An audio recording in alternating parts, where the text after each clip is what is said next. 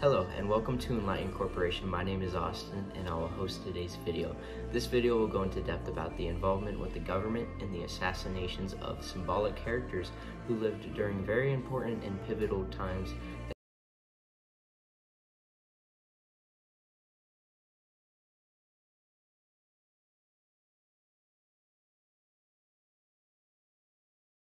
we fall. The symbolic people that the real men in power and the government agencies they control covered up and murdered are JFK, MLK, and Malcolm X to ensure they maintain power and maintain division between the people. Let us begin. Welcome to Enlighten Corporation.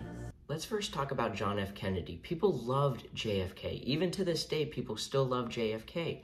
He was a good-looking guy with a good-looking family. He gave people confidence, and he had a great public figure. People agreed with what he said, and he was a great role model. He rode this support from the public to go into American politics, where he became the 35th president of the United States. Kennedy became president during a very pivotal period in American history. America was in a time of transition with civil rights and a time of uncertainty with the Cold War in the works. When Kennedy first came into office, he noticed all of the corrupt military leaders working around him, plotting plans, killing and overthrowing people and governments across the world in secret. He ended up firing a bunch of these leaders, claiming it was an abuse of American power. Kennedy was about world peace and uniting the people of the world. Not war, not death, but unity.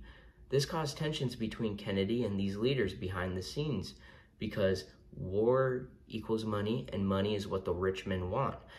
They were not expecting Kennedy to just come in and fire all of these leaders like Allen Dulles, Charles Cable, and others.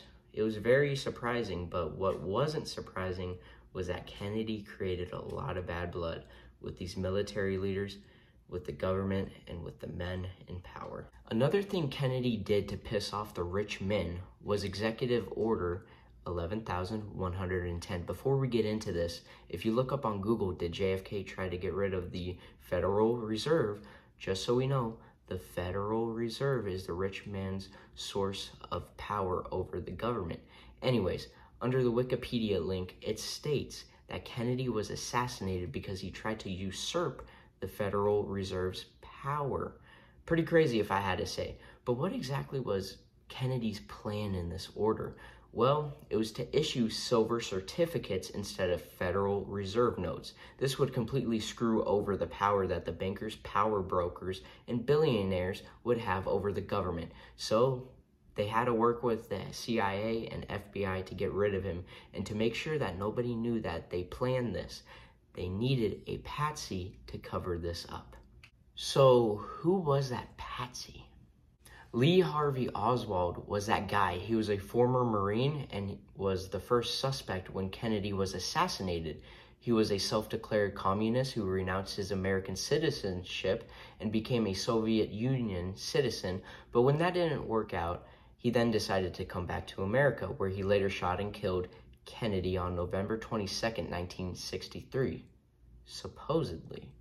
When he was captured, he was recording saying that he was a patsy. You shoot the president? I work in that building. Were you in the building at the time? Naturally, if I work in that building, yes, sir. Back up, man! Did you shoot the president? No, they're taking me in because of the fact that I lived in the Soviet Union. I'm just a patsy. A patsy is the person who gets taken advantage of and gets blamed for the crime. But you may be thinking, he's just saying that just to get out of the crime. But I beg to differ. The man who was in charge of the FBI at the time was a man named J. Edgar Hoover. Before any investigation was done, he went to the public and announced that without a doubt, in his mind, it was Mr. Oswald. Since he was a communist and all this blabber, Oswald was seen saying that the police will not allow him to have representation, and pretty much Oswald was on mute. He wasn't allowed to say anything. I'd like some legal representation. These police officers have not allowed me to have any. I don't know what this is all about. But thank God we have a court system where all the facts can be released and the truth comes out, so we can know if Oswald was the man that really killed Kennedy, right? Well, it didn't happen. 2 days after the assassination, Oswald was shot and killed by a man named Jack Ruby. He was a owner of a nightclub or something like that. But while he got shot while he was being transferred to county jail, something fishy is going on. Without Oswald, there's no trial, no truth of what really happened. It's how the FBI and CIA are covering this up. Lyndon B. Johnson, the new president in power, created the Warren Commission to investigate the event. Let me get one thing straight. LBJ didn't want investigations. If you listen to the phone calls between Lyndon B. Johnson and J. Edgar Hoover, it proves my point that he didn't want any investigations done. A link is in the description for the audio of the phone calls. But besides that, one of the men that LBJ assigned to the commission was a man named Allen Dulles. Sound familiar? Well, that name should sound very familiar. It was one of the leaders that John F. Kennedy fired when he first got into office. This is a clear cover-up. Let's take a look at the supposed bullets that killed JFK and the governor of Texas. The Warren Commission said that 3 bullets were fired, 1 missed, and the others entered both bodies and created 7 or more wounds, to my knowledge. These bullets look way too pretty. They are shiny and still in bullet shape. Now, if you're a person who ever shot a gun and knows how bullets work, this should not be. I don't care if there's some special bullet. Keep in mind, this was the 60s. Even if there's some special round of ammunition, it still should not look like this. Mostly the way that the Warren Commission described in their report how they believed the bullets traveled. And there's no way 2 bullets caused that amount of damage. Now, in the reports of the Warren Commission, they mentioned how Oswald acted alone. A whole bunch of times that was mentioned, the word alone. So what if in reality there's more than one shooter? Even according to the surgeon and doctors who assessed the bodies, were seen reporting that there had to be a shooter from the front and the back. But like I said, they didn't want an investigation. They didn't want to look at the reports that the surgeons and the doctors reported. All they cared about was to cover up the events that happened. They wanted JFK to be 86th. They wanted him gone. They want war, they want people to be divided, and they want to maintain control. JFK was taking all of that away. So no matter what, they're going to put some BS into the media saying that this happened without even investigating it. They know the truth. They know what they did, but they don't want us to know. Now it's time to talk about Martin Luther King Jr. He was a civil rights leader and brought together all races, fought for the rights of blacks in American society. He was a great man and very intelligent, but sadly, he got assassinated on April 4th, 1968 by James Earl Ray. But was this the man that really killed MLK? Was James Earl Ray just another patsy? Well, let's get this started. First of all, MLK's family was seen many times saying that they do not believe the whole story of his death. And in 1999, MLK's family sued the government for a wrongful death and a conspiracy. MLK, throughout his career, received many death threats and many letters from the FBI. And in 1958, MLK was even stabbed in the chest and almost died. And following the assassination of John F. Kennedy, he told his wife that this would happen to him since this is a sick and corrupted world we all live in. During March 28, 1968, MLK was leading marches in Memphis, Tennessee, and stayed in Memphis till his death. And the day before he died, he gave his famous "I've been to the mountaintop" speech. But somewhere I read of the freedom of assembly. Somewhere I read of the freedom of speech. Somewhere I read of the freedom of press. Somewhere I read that the greatness of America is the right to protest far right.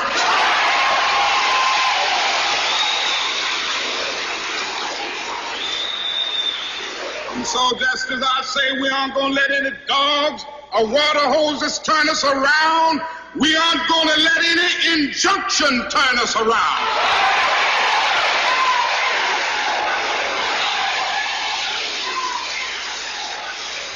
Well, I don't know what will happen now.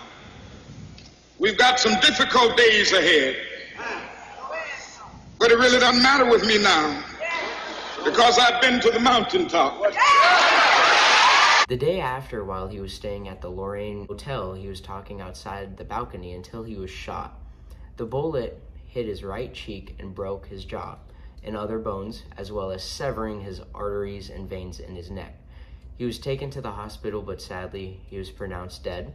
James Earl Ray was an escaped convict and fled for 2 months until he was caught trying to flee the country. That's crazy, but the FBI concluded that James killed MLK because he was a poor man and there was a bounty put out from his Southerners who were KKK members to kill MLK. But was this all true? I beg to differ. James was a patsy. They accused that they found his fingerprints on the gun, and they accused him of all these speculations without even proving to the public that there was solid evidence of these speculations having a possibility of being true.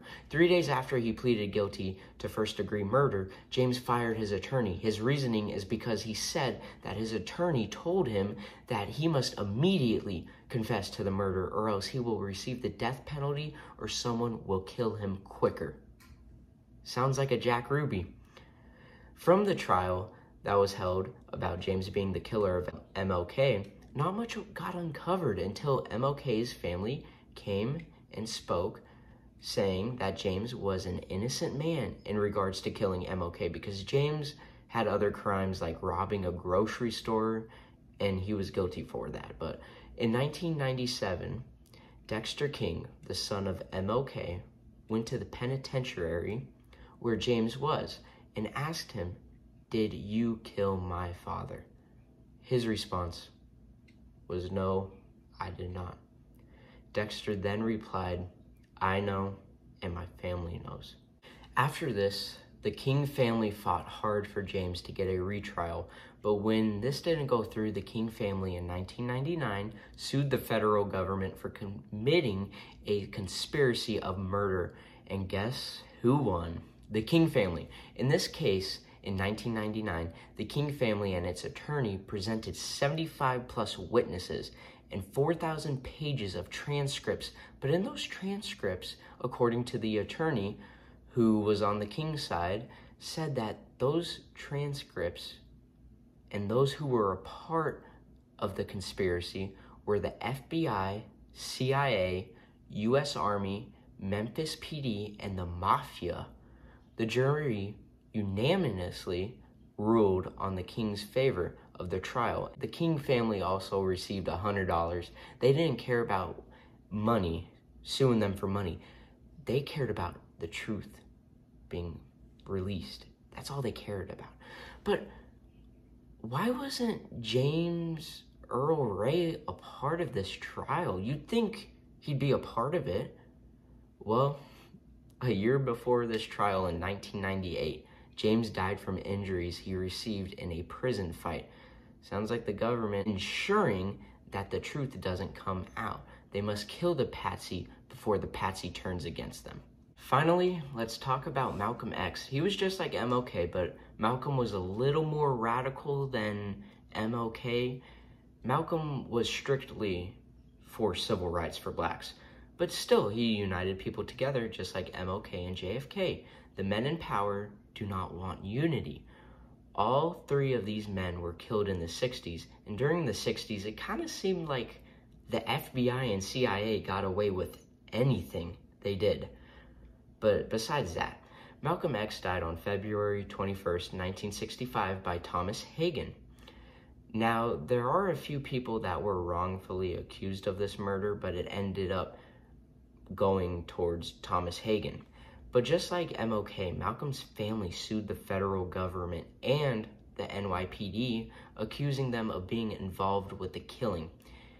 In 2021, the Malcolm family released a letter from a deceased police officer admitting that he was involved with the killing of Malcolm and how the NYPD was also involved. So all three of these deaths were setups and cover-ups. All three of these guys were set up. All three of these murders were set up. Be aware and be awakened of what is going on around you. The world is not as it seems. There's a lot of lies. The world is corrupt. The United States government is corrupt, and it is covered up by a reality show which is known as the presidential election. We all love to choose sides. It's part of the psychology the government uses to divide us. You know, you have one person, oh, Biden, Biden, Biden, and the other guy, Trump, Trump, Trump. Now they hate each other. It's all psychology. It's a reality show, though. It's a reality show. But do not get stuck up in the reality show and understand the real truths behind the government, because the president does not have the power. It is the men behind the scenes, the men behind the curtain, the men with the money, the men with the power. They are the ones that run this country.